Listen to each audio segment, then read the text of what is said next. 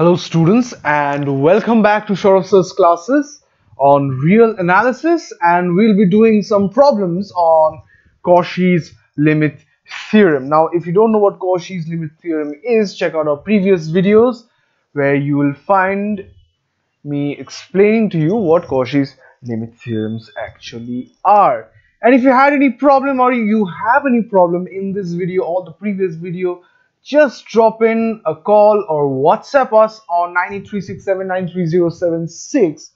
Or if you want to check out other cool content, check out our website www.sauravsirclasses.com. Alright, so let's dive in straight to the problem. We have show that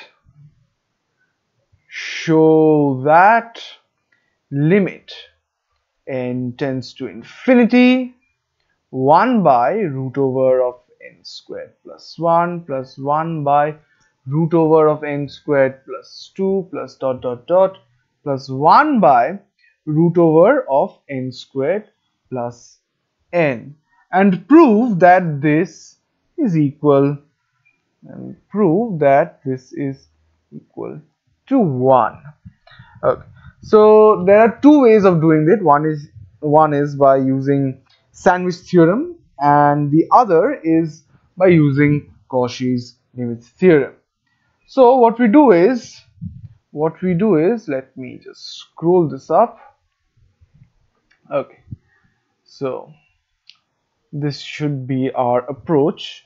Let fn equals n by root over of n squared plus n. Then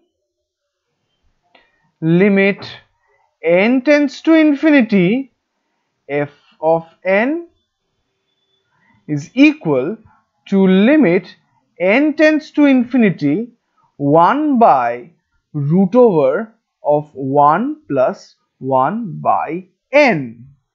Alright, and this is equal to 1. This is our first assumption. Now, hence, by Cauchy's limit theorem, let me scroll it up. Hence, by Cauchy's limit theorem,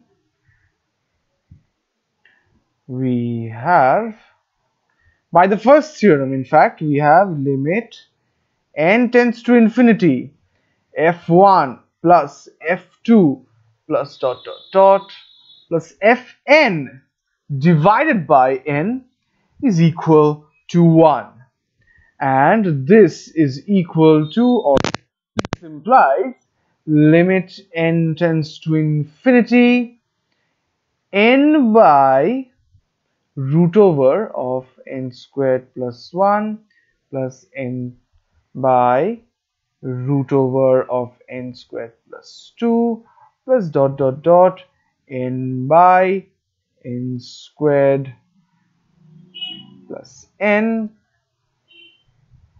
and this is written as this is equal to 1. So this is limit n tends to infinity.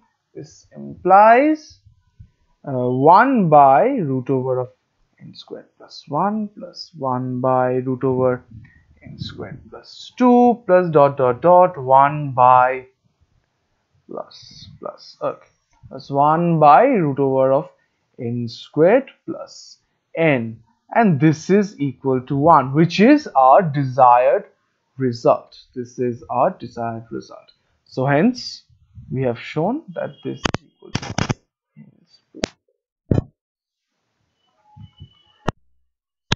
So that's it for now. We'll do some more in our next videos. Thank you for watching.